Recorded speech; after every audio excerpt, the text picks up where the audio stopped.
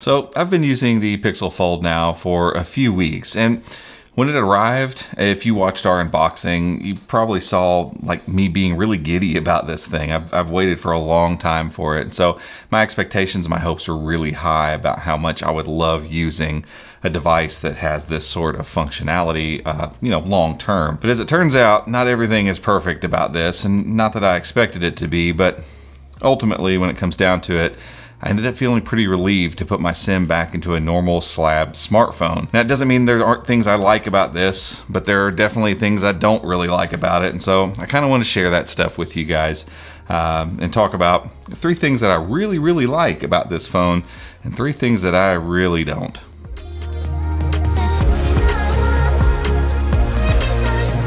So let's start with probably the most obvious thing about the Pixel Fold.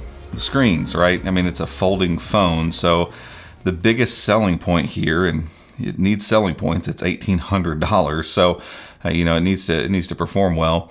But the biggest selling point are the screens, and you've got an outer screen that is a bit of a unique look here in the States, at least with folding phones, and then obviously the larger interior screen here. And so let me talk about what I like about the screens first. One, the outer screen is kind of the size that makes more sense than something like the Galaxy Z Fold 2, 3, 4, and what looks like the 5 as well. Like, those phones have a really thin, tall screen, which I always found really awkward kind of to use. This one instead has a screen that looks a whole lot like the size that you'd see on something like this. This is like Pixel 4a, so a smaller smartphone. I mean, it obviously lines up here pretty well and actually is a little bit wider than this phone. So I found using the outer display super comfortable. It's easy to type on. I mean, you can see the size of the keyboard when you go to type is very nice. It's 120 hertz out here. It's plenty bright. It gets bright enough for outdoor use and direct sunlight. Nothing to knock about the screen on the outside of this phone. And that's maybe a little bit of a problem. We'll talk about that kind of in the second half here. But there's not a time when I was using this device that I felt like, I don't like using, or I'm not comfortable using the outer display. I've got to open up the phone to get stuff done.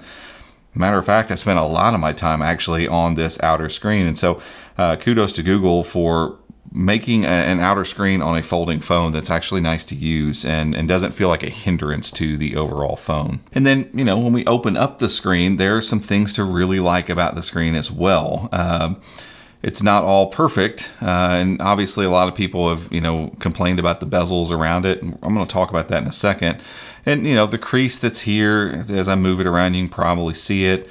Honestly, it's just like any other folding phone. Didn't really bother me day-to-day usage. When you're staring directly at it, you don't really notice it. And so if you're looking for, a tablet kind of sized screen to have in your pocket, it's nice. There were times I watched content on this. I pulled up YouTube videos or Netflix. You can do some zooming on both of those things. But if I pull up a video here, I can't play it too long, but I'm just going to open this up. Let me turn this all the way down so we don't blow anything out. You can see, you get a pretty nice size screen here. I can zoom this in kind of to the center part of it and really take advantage of this larger screen real estate here if I wanted to. And so there were times that I found myself actually doing that kind of on a regular basis where, I'd sit and watch a video that normally I might not sit and watch entirely on my phone. The speakers are really good on this thing, and that's the second thing that I really did enjoy about this phone. The speakers are great. And so when you do decide to sit and watch some video on this, it's actually pretty great on the bigger screen. And then finally, the tablet UI you get when we open this thing up is reminiscent of what you see on the Pixel tablet if you've messed with that. And so it's kind of the newer version of Android on a big screen. And so, the little things like being in an app, for instance, if I open Chrome, to be able to pull the little tray up here is very nice. To be able to drag these across here and get multitasking going and then pull that between. If you're wanting to get multitasking done on a screen this size, I don't know that everybody will want to do that, but it's kind of a cool little trick.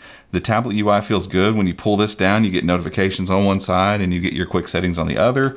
A very cool thing as well. Like, I like all that stuff, and it's kind of a thoughtful UI for a tablet UI. But in, Gmail, for instance, I can click and kind of triage emails a little bit quicker. So again, if you're somebody that likes to do this kind of work, a little bit of multitasking, a little bit of productivity on your phone instead of like a laptop or something like that, then the tablet UI is nice for those kind of things. But for all those likes, there's almost an exact thing that goes along with it that I just didn't like. And so since we're talking about kind of this tablet layout, let me talk to you about the stuff that I didn't really care for on this. And the number one thing, I wrote a post about this over on the website. When you get web content pulled up on here, and this is on big sites too, it's not just like smaller sites that probably haven't thought about it. So I'm pulling up CNN right here, and hopefully you can look at this and realize like this isn't any good. Additionally, you know, Chrome is showing me tabs up here, which I think is kind of silly on a screen this size. It wastes a ton of vertical real estate, but that's a Chrome issue, tablet issue. But you can see the layout here is going fully side to side. There's no margins, no columns going on here.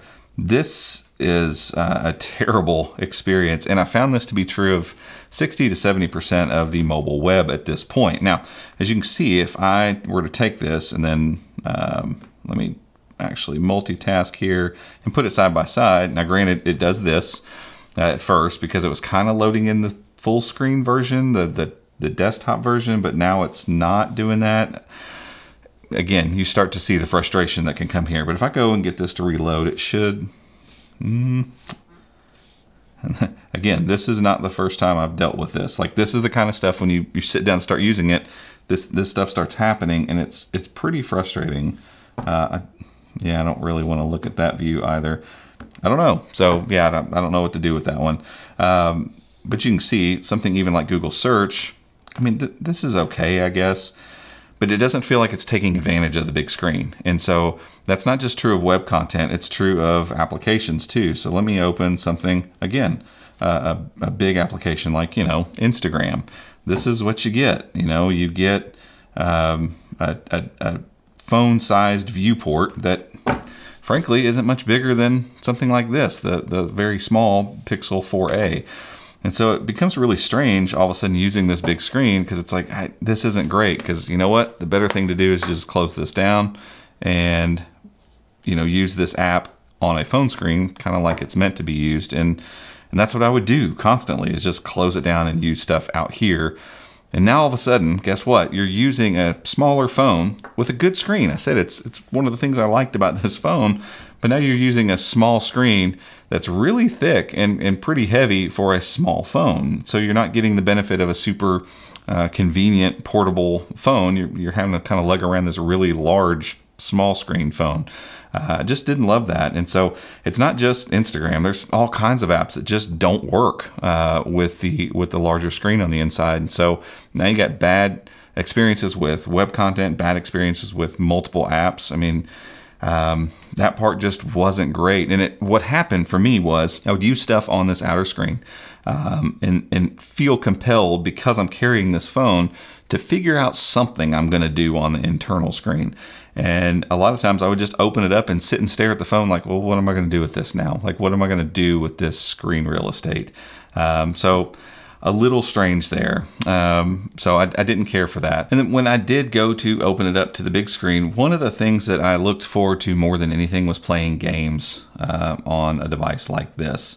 And so while I'm kind of talking here, I'm just going to open this game up. So this is Farlight, but games like this, PUBG Mobile, PUBG New State, basically any game other than Call of Duty Mobile has an issue with the gyroscope on here. Now, I talked to Google. They said it was on the developers to fix it. Developers are saying, you know, like the game is listening to the phone and doing what it needs to do. I don't know who's at fault. It needs to get fixed though, obviously. And it's a problem we've had with Chromebooks for a long time, because the outer screen is still in portrait.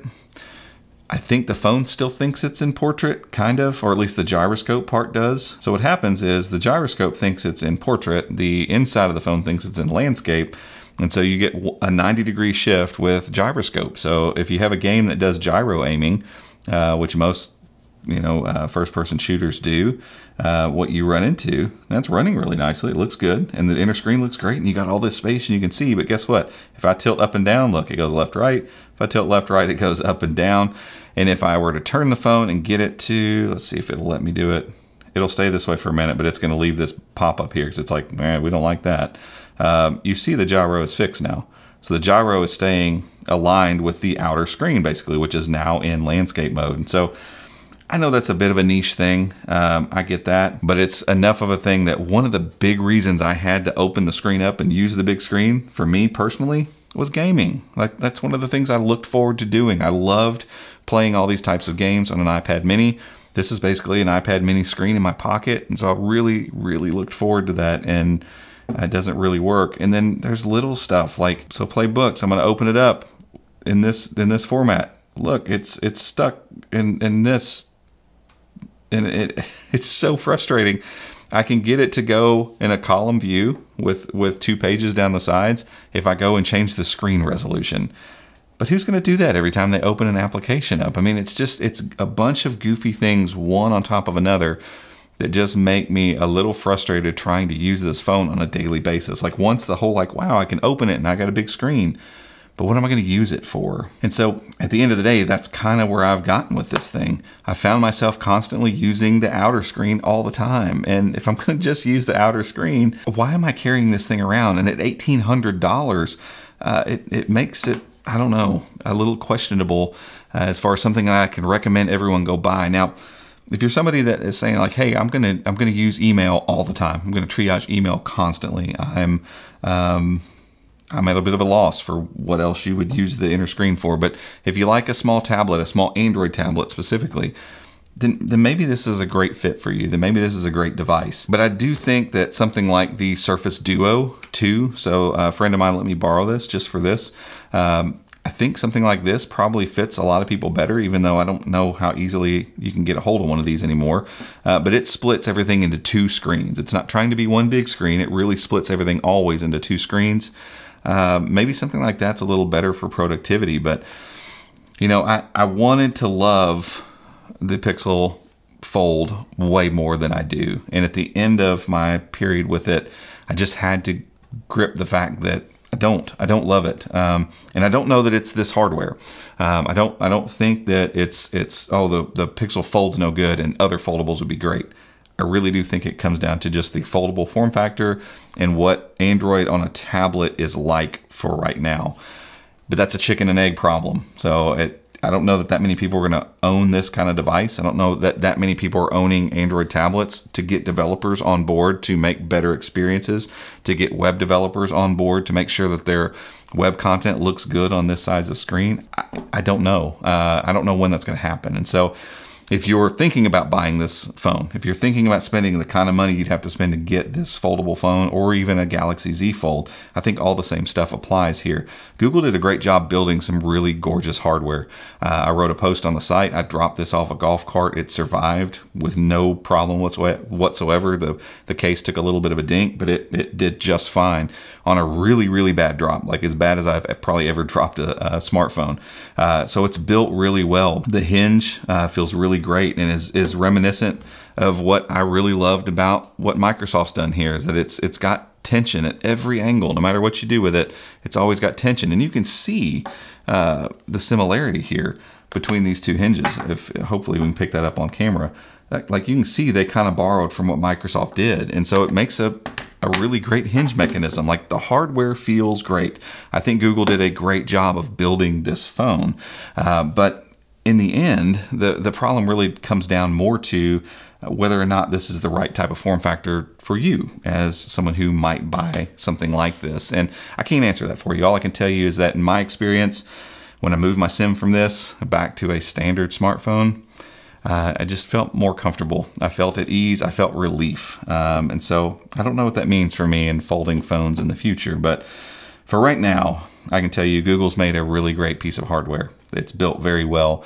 And if you know that this is something that you're going to enjoy from a form factor standpoint, and you already know that you love using Android tablets and you don't mind carrying around a little bit more of a heavy phone and you don't care to spend a little bit more money on it, you might find a lot of practicality in this. But for me, it just wasn't the right fit. But guys, that's it for this one. If you enjoyed this video, give us a thumbs up. Head down there, hit that subscribe button, and be sure and ring the notification icon as well if you'd like to be alerted when we make future videos just like this one. Until next time, we'll see you.